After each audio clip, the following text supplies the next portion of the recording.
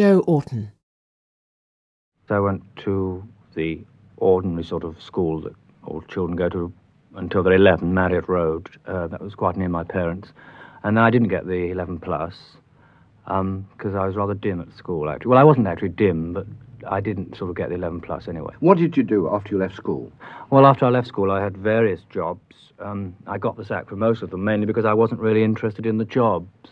I was much more interested in going to drama things at night. You know, I belonged to amateur drama societies. And then I went to RADA. This was paid for by the Leicester Education Committee, or else I couldn't have afforded to have gone. Now, you went to London. I believe you got into a bit of trouble in London. You went to prison. Did your time in prison have any bearing on the writings afterwards? Well, I think so, indirectly. I mean, I haven't written about prison yet, and I don't think I'm the only playwright who went to prison. Ben Jonson went to prison, and I think various playwrights have been to prison, but people seem to be much more fascinated by me in prison. I don't know why.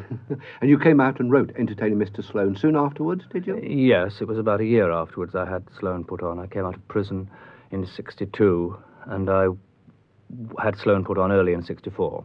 And what after that? You've had, what, Loot? Well, yes, Loot was on in 1966, and that won the Evening Standard Drama Award as the best play of 1966.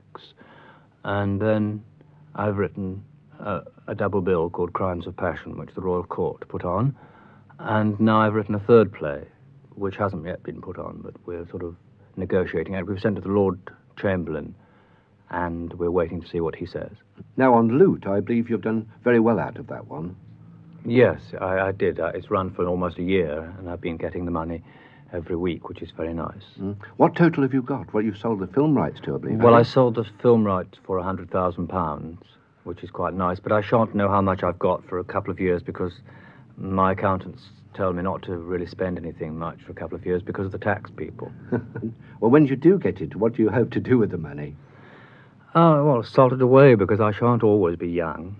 And I don't want to do anything sort of grand with it because I'm nothing I particularly want to do, but I would like to sort of put it away so that when I'm not writing anymore, which may be in a short while if I get a lot of money, then I shall be able to sort of go away and do something else because I don't want to be a playwright all my life. Does that mean you're just writing for money at the present time? Oh, no, nothing like that, no. But I mean, I couldn't write for money anyway. But I only have so much inspiration. I think any playwright does. And it's like a boxer. A really good playwright's career is very short. A boxer's career is usually 10 years. And then they start to get punchy, which I think playwrights do as well.